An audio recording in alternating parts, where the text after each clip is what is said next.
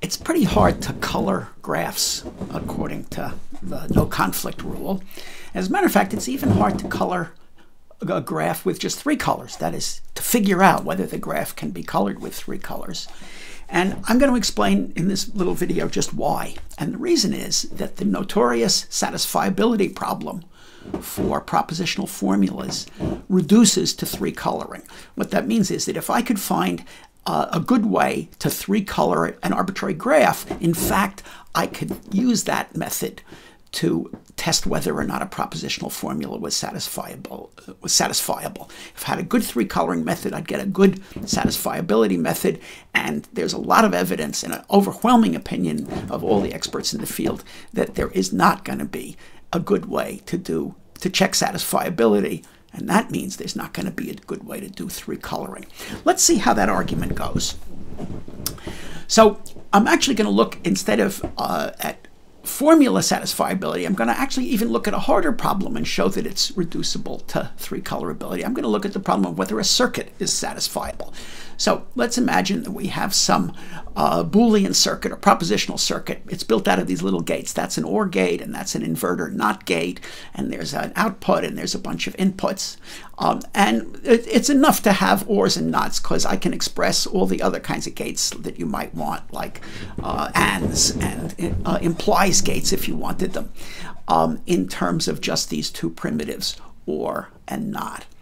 So the circuit satisfiability problem is that I'd like to know, is there a way to assign truth values to those inputs so that the output becomes true? Okay?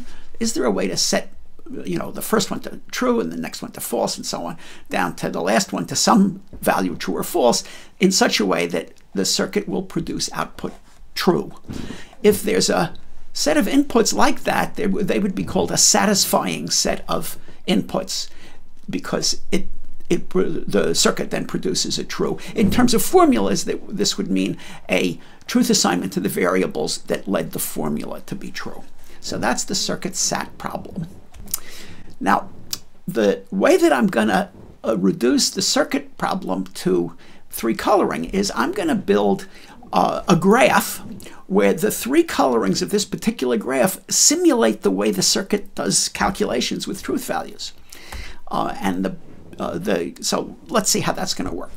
I'm going to build a little gadget within my graph that I'm going to construct. It's a triangle, just so that I can be sure that the 3 vertices in this triangle have different colors. And I'm going to arbitrarily call them. One of them is going to be the true color, one of them is going to be called the false color, and one of them is going to be called the other color, the neutral color. So we start off with this little triangle. Now, suppose that I have some other vertex, and I want this other vertex to act like a propositional variable. I'd like this vertex to be colored either with the true color or the false color, just as the propositional variable would take on the value true or false. How am I going to force this vertex that I'm calling P to be truth colored? Well, it's really very easy. All I do is attach it via an edge to the neutral color. Well, in a 3 coloring, it has to have a color that's different from the neutral color, and there's only 2 other colors, the true color and the false color. So this simple edge attached to P forces P to be a vertex that must be colored true or false in any possible 3 coloring of a graph that P appears in. Well, that also lets me figure out an easy way to construct an inverter, a not P. Because once I've got P to be true or false, how do I force another vertex to be the output of an inverter, to be a not P value? Well, again, I force it to be true false, and then I just attach it to P. Since it's attached to P by a vertex, it must have a different color. It can only have a true false color. So if P is true, not P is false. If P is false, not P is true. So we're talking about coloring now. Let's say it again. In any 3 coloring of this 5 vertex graph, I have to have P colored with either true or false, and not P vertex is going to be colored the opposite way. And what's more, for any way of coloring P true or false, there is a way to color the other graph with false or true. So it's in that sense that the coloring is simulating this inverter gate.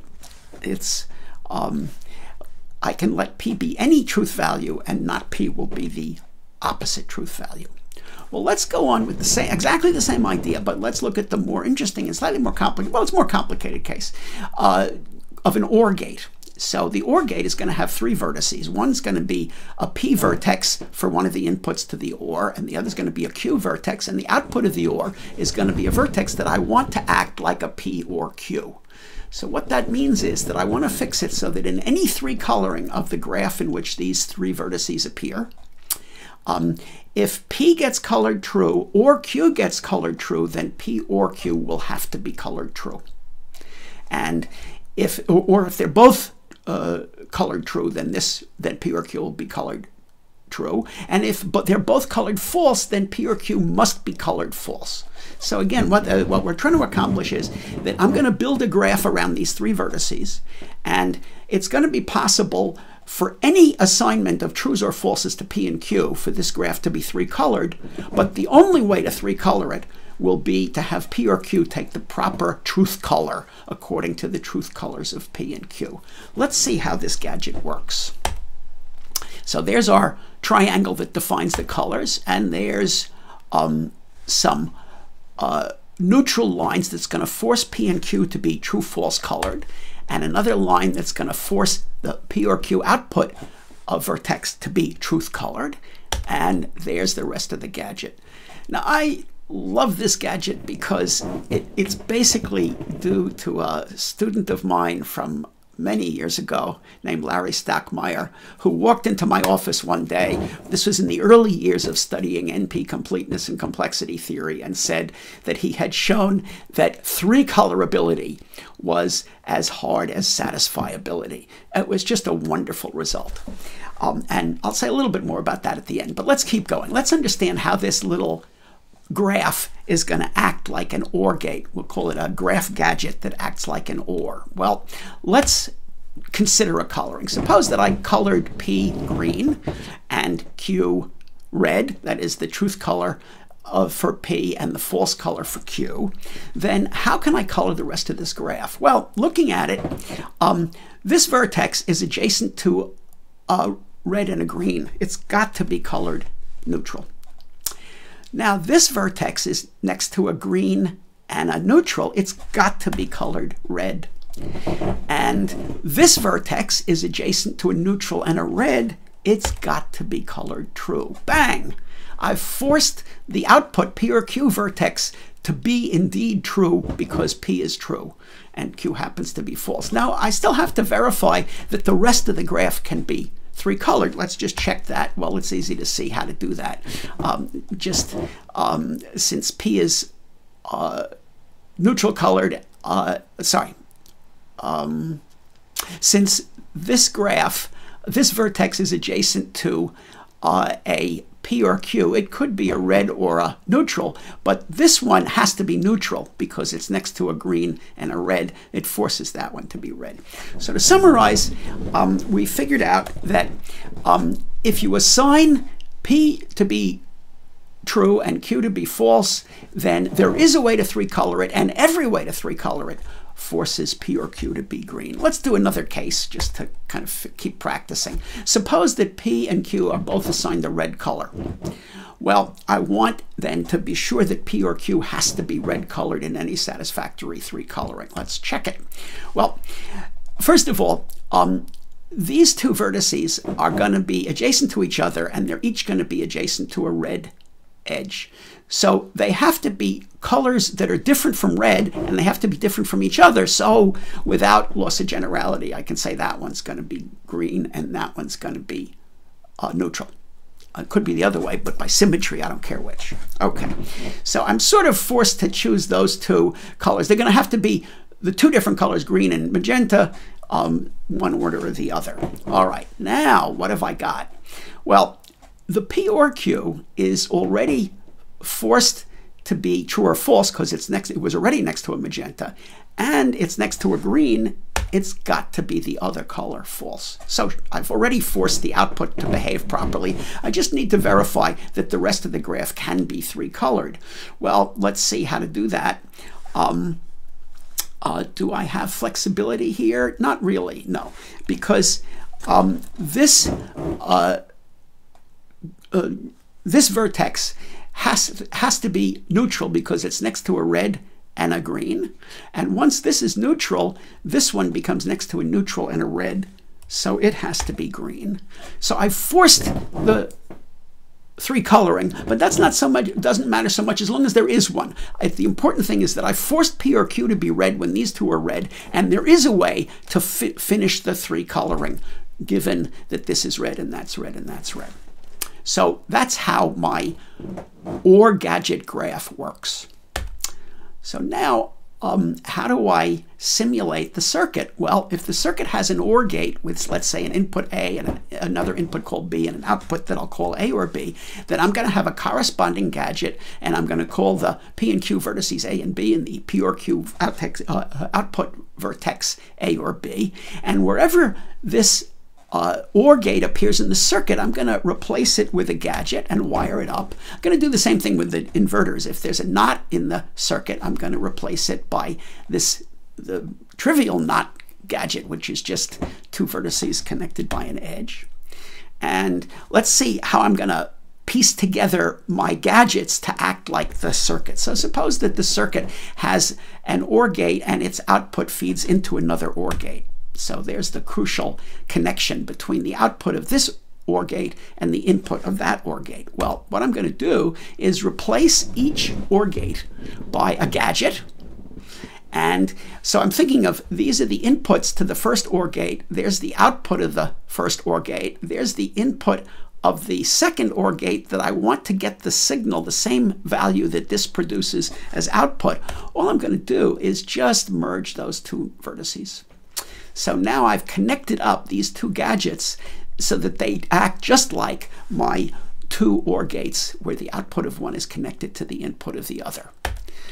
You continue that idea and you take the whole circuit with inverters and ORs and you replace all the gates by gadgets.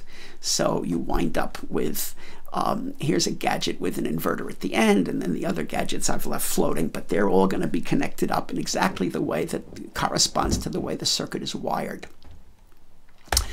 In addition, I'm going to have some inputs to the circuit and outputs. These are now going to be vertices connected up to my gadgets, and here's another vertex, the output vertex connected up to some gadget.